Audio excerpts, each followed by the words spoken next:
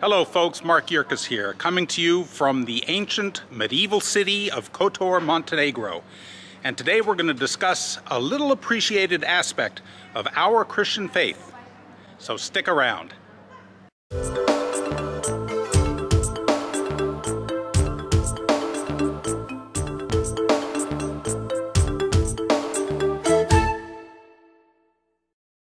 Kotor, Montenegro has an eclectic history.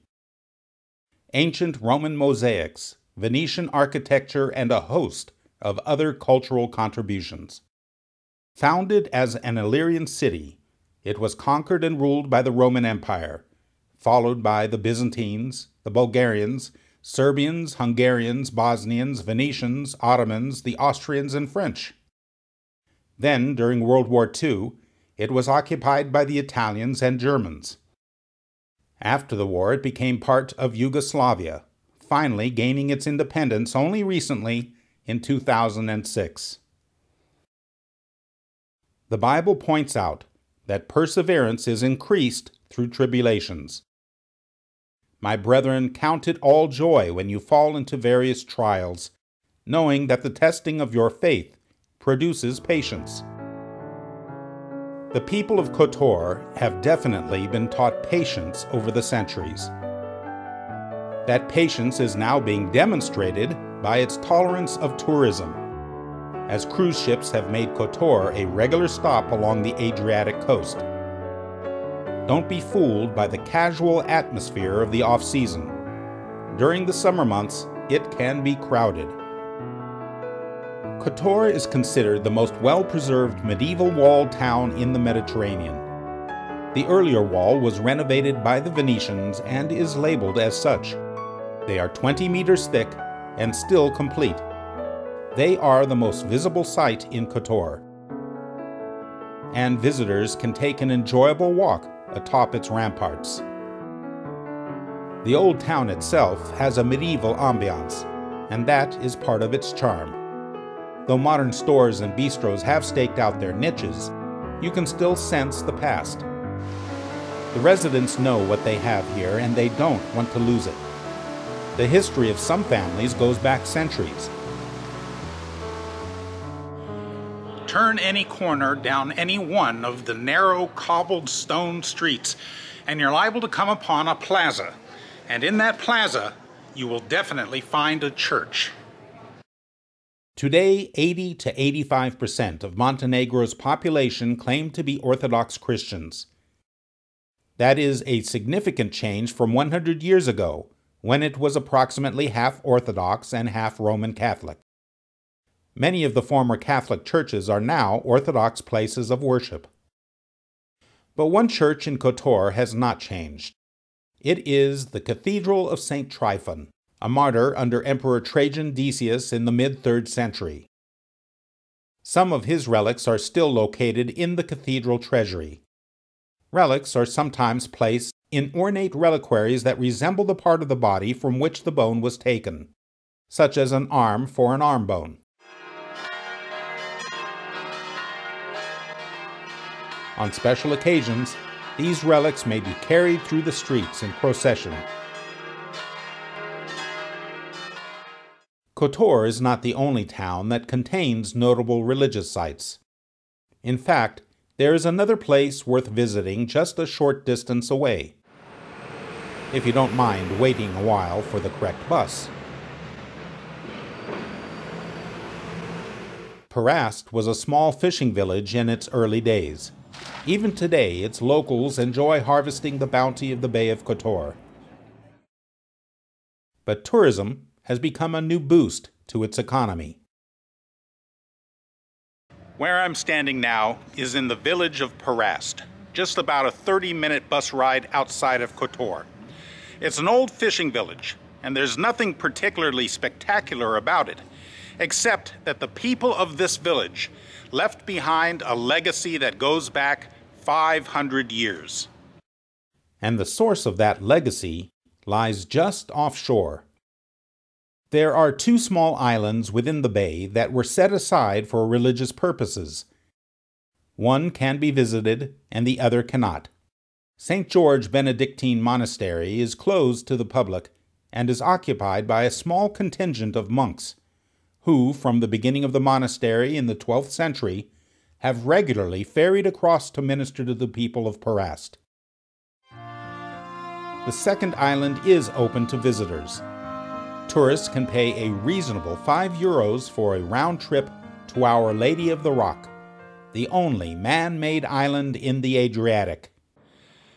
As the legend goes, more than 5 centuries ago, an icon of the Virgin Mary was found on the natural reef that existed here. Being a very superstitious and religious people, the people began building this reef up into an island. They did so first by sinking some old ships that had ballast stones in them.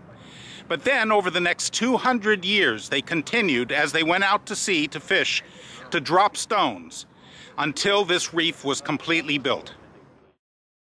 A small entry fee gives access to the church and its museum. The icon that was found on the reef in the year 1452 is located above the altar for everyone to see. But it is not the only treasure. A steady stream of votive offerings, gifts in gratitude for answered prayers, can be seen within the sanctuary and the museum. Museum guides are happy to tell the story. From 15th century to 16th century, people built the island. From 16th century to 17th, they completed the church. And that devotion still is present today by sailors, but by people. It's an active Roman Catholic church. But the big silver collection of plates which divide paintings in its interior is telling more than 2,000 stories of salvation, individual stories of salvation, of prayers, and still those silvers come to us. Sailors presented paintings of ships in thanks for safe return despite storms and other dangers they may have faced. Crucifixes within cases and silver plaques hanging upon the walls commemorate different events, and silver tiaras were given in gratitude for births and other blessings. Weapons were also given to remember God's protection in times of war. A large Ottoman force attacked Perast at one point, but God intervened. The town had only a few men-at-arms, yet the first volley from the defenders killed the Ottoman commander. Whether the Ottomans regarded this as an evil omen, or whether the commander was the only person interested in attacking Perast in the first place, is unclear. But the army promptly loaded themselves back onto their ships and left.